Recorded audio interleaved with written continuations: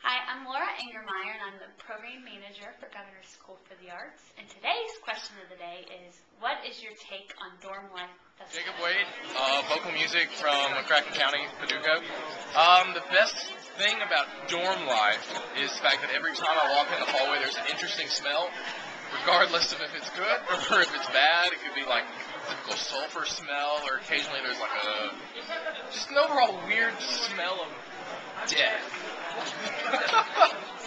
But it's fun. Hi, my name is Anna. I'm from Georgetown, and I'm in architecture. And I think that dorm life is different, but I don't think it's as bad as people would think. I'm Jordan Potter from Paducah, and I'm in architecture as well.